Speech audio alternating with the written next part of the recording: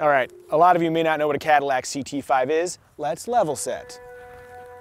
The CT5 is a rear or all-wheel drive compact luxury sedan in the vein of the BMW 3 Series or Mercedes-Benz C-Class. The CT5 slots between the cozier CT4 and the roomier CT6, and like most other modern Cadillacs, comes in two distinct forms: luxury, as seen in our test car, and sport. For simple distinction, remember, if there's a bunch of black/carbon fiber trim, a spoiler, 13.6-inch Brembo front brakes, 18-way sports seats, and standard 19-inch wheels, you're looking at the CT5 Sport. Meanwhile, the CT5 Luxury and Luxury Premium models are, well, chromier. With our high-level understanding cemented, let's move on to the important business of needlessly flooring it. Oh, and braking. Much needed braking.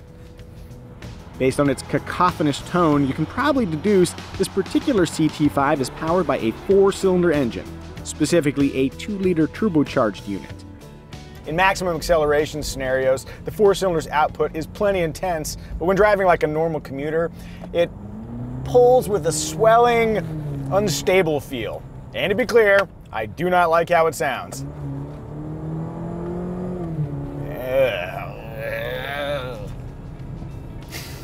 More cow than engine. At the same time, the 10-speed automatic transmission that comes on all CT5s dispatches graceful, fluid shifts when casually cruising. I'll also add that the automatic engine start-stop system is mostly inoffensive. For grander acceleratory delights, choose the optional 3-liter turbocharged V6, whose hearty torque figure means you'll have a stump-pulling backup if your Silverado's in the shop. Fun fact, the all-wheel drive CT5 has a marginally larger turning circle than the rear-wheel drive version. Actually, that's more of just a fact. Tim, do you have anything fun you'd like to add? No, sorry. No fun. Tim, I hate you so much. I really don't have anything fun. No. Oh, I'm so I'm so boring. I ask you for one thing, be more fun, and this is what you give me. Sorry. Oh, where's Mike? He's funny. It's a good thing you're sexy.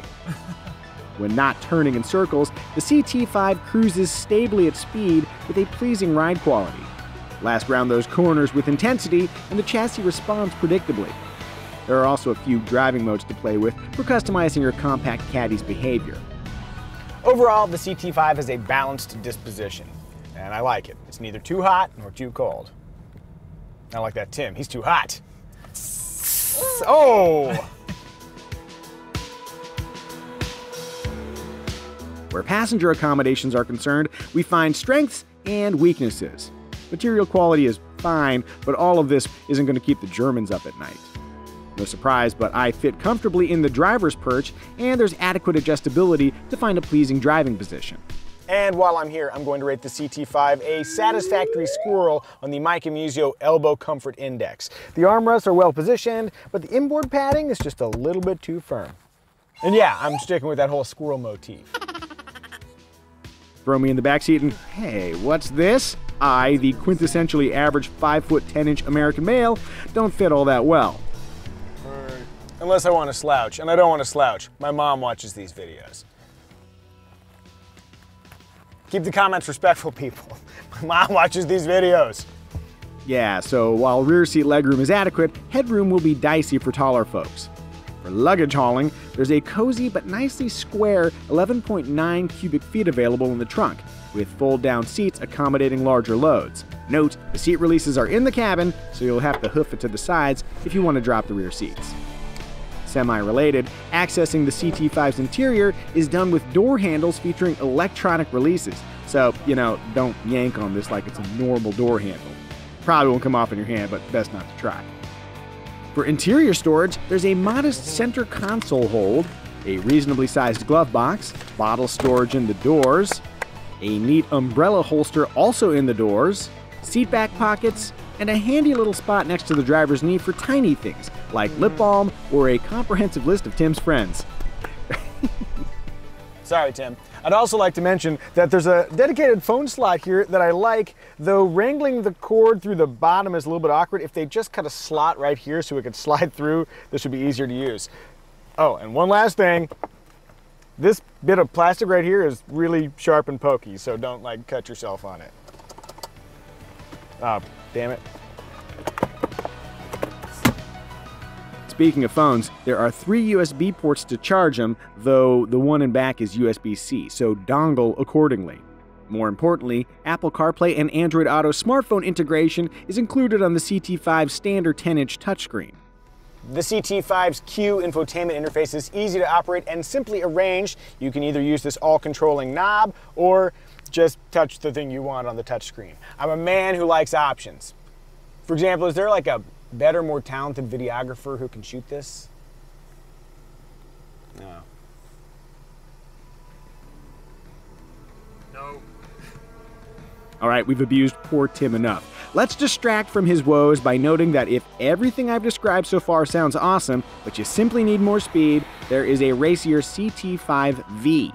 It's got a magnetic ride control suspension, an electronic limited slip rear differential, a 20 horsepower bump versus the basic CT5's V6, and a requisite restyling to make it clear you bought one of the faster Cadillacs. By the way, a properly outrageous 600-something horsepower CT5V variant also exists, depending on when you're viewing this, but it wasn't revealed by the time I wrote this sentence, so just use your imagination. If, like me, you appreciate frugality, the simplest Cadillac CT5 luxury trim is offered with an MSRP under $38,000, including destination charges. That price includes LED lights, keyless access with push-button start, heated power front seats, automatic emergency braking, this high-resolution backup camera that looks nice, and a collision warning system with flashing lights that are reflected on the windshield and a vibrating seat so you will definitely know when danger lurks. However, if you want increasingly common driver assist like adaptive cruise control and lane keep assist, you'll have to upgrade to the premium luxury trim.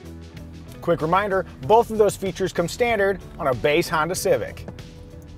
Other worthwhile options include leather seats, wireless phone charging, blind spot warning, a 360-degree camera system that can record your CT5's surroundings, and Cadillac's Super Cruise quasi-autonomous freeway driving assistant. Which I would demonstrate if our car had it, but I hear it's quite nice. As for CT5 alternatives, there are many. Geez, that is a lot of cars, several of which have higher base prices than the CT5. Price aside, the CT5 isn't what I'd call an unbridled standout amidst such stout competition.